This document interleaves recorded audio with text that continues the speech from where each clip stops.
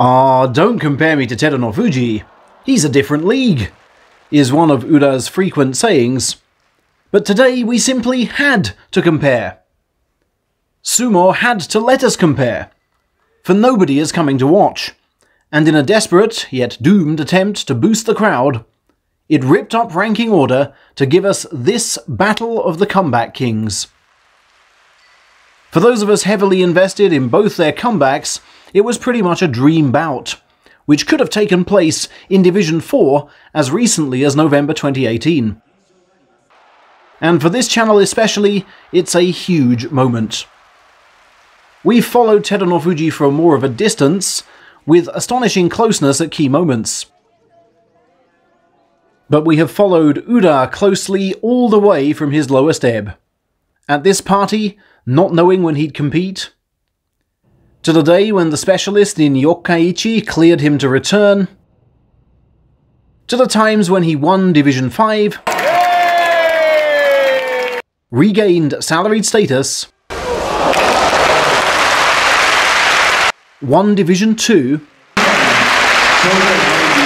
and beat Sanyaku level Meisei on his top flight return.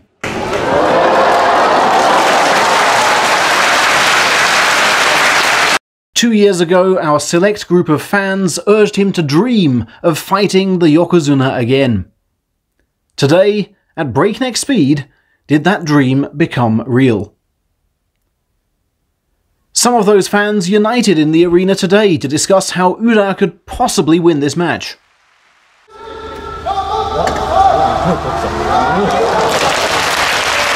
No. No. Good lord, no.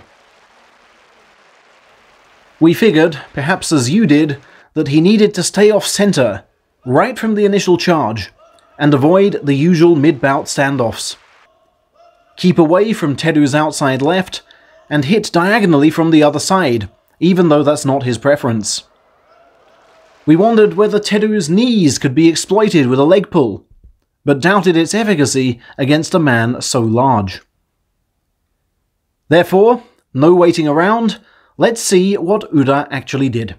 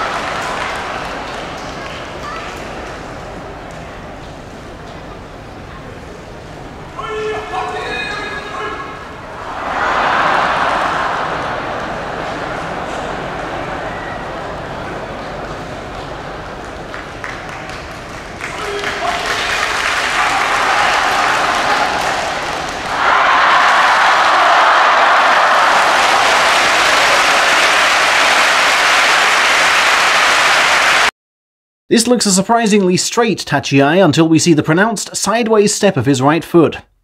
He's playing his regular game and chancing a run around Teru's left. You can see the plan. Drag the neck leftwards and dart right. But, "Gotcha!" says the Yokozuna, almost snapping off his arm. A quick Ali shuffle sees Ura try to slip away, before tugging at the leg.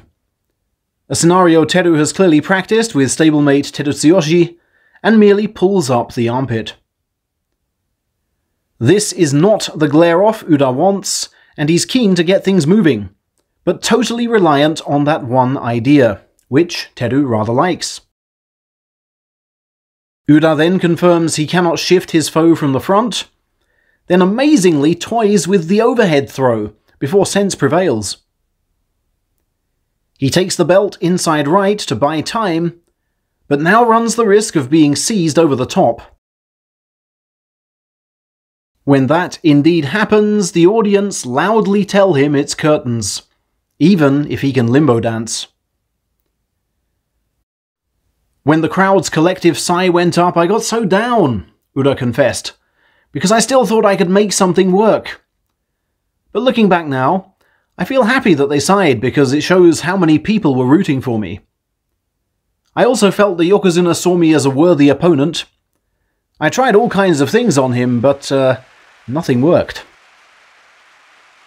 I knew he'd throw various things at me and just watch them all carefully, said the Yokozuna. And in the end I felt I won with strength to spare. And it was great that we could headline the bill as two guys who have overcome the same type of injury, and with a shared love of weightlifting which we've spoken about several times.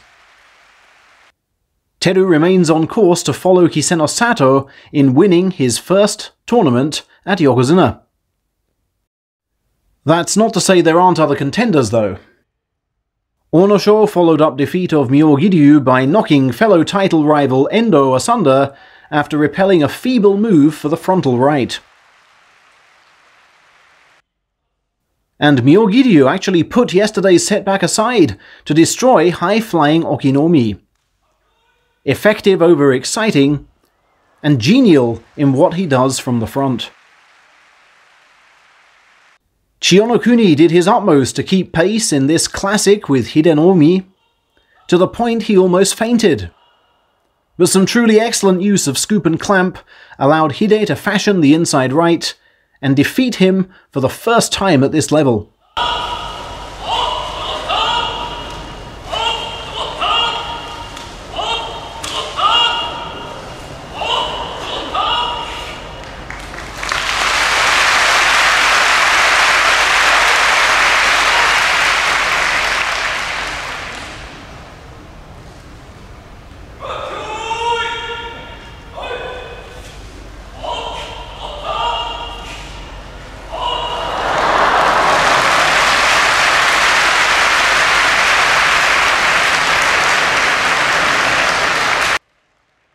Elsewhere, we saw Hoshoryu glower at sidestepping Kiribayama, Terutsuyoshi try for MMA, and Chiyotairyu nastily cut by Kagayaki. And we didn't see Kotonowaka, who was pulled out with meniscal and ligament damage in the left knee, and thereby loses his career high rank. A blessed Takayasu, though, picked up a second default win in 6 days. My apologies in advance for not being here tomorrow, but it goes without saying that I look forward to Thursday.